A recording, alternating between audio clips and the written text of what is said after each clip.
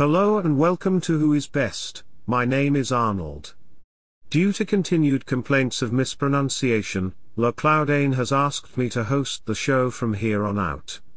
He apologizes for being... What was the word?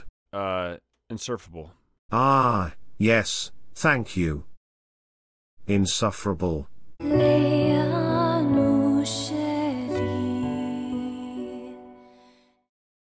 Please subscribe, you bunch of The Xbox 360 was a weird console. It had captured a Western audience with the Xbox but struggled to move outside of its established audience. But through a sequence of strange events, and with the express goal of capturing some of Sony's RPG fans, this console ended up getting exclusive RPGs like Blue Dragon, Tales of Vesperia, and the title we'll be talking about today, Lost Odyssey.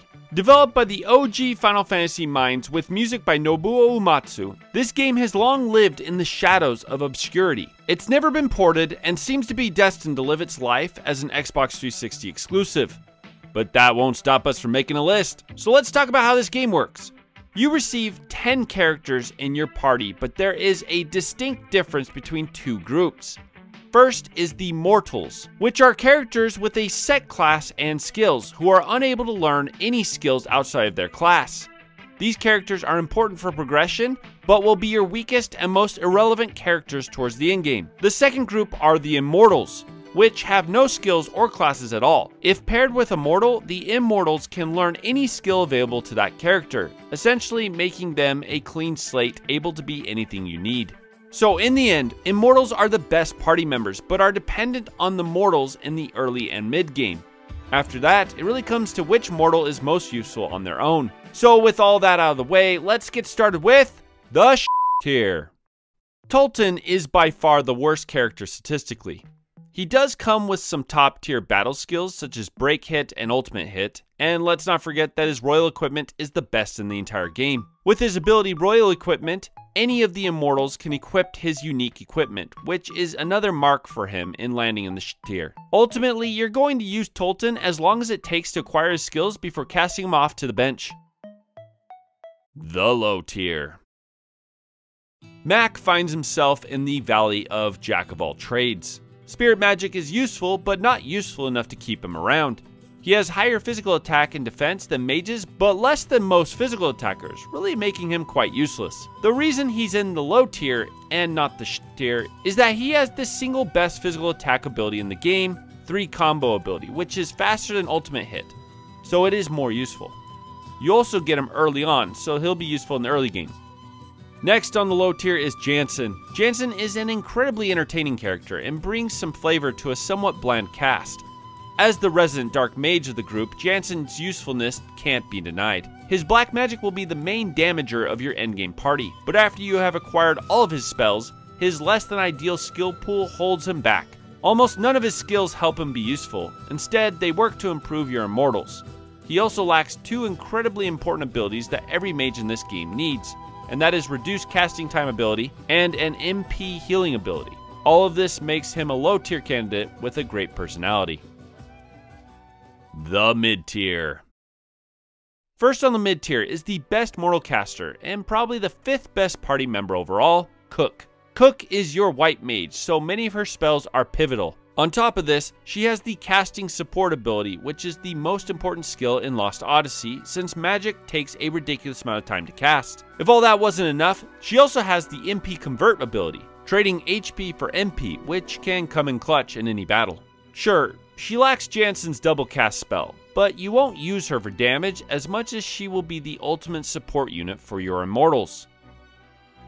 Next on the mid tier is Ced. Ced is a late game mortal you pick up and is probably the most unique mortal of the group. Ced is a back row DPS with some of the most important late game skills such as double SP and double experience.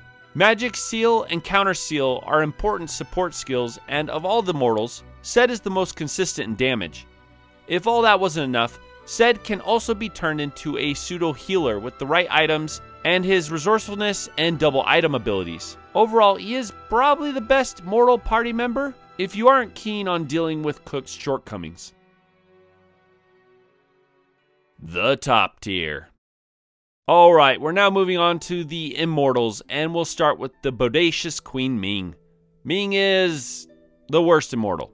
Don't get me wrong, that still essentially makes her better than any of the mortals, but her terrible late game stat scaling really hurts her in the end. Best to build her as a support mage with some skills to help her tank hits. Also, let's just take a moment to admire the incredible detail on her character model. The God tier. First up on the God tier is the man himself, Kaim. Kaim is the best physical attacker in the game with an incredible health pool and beefy defense. The reason he's falling behind Seth here is that as an active fighter, Kaim is painfully slow.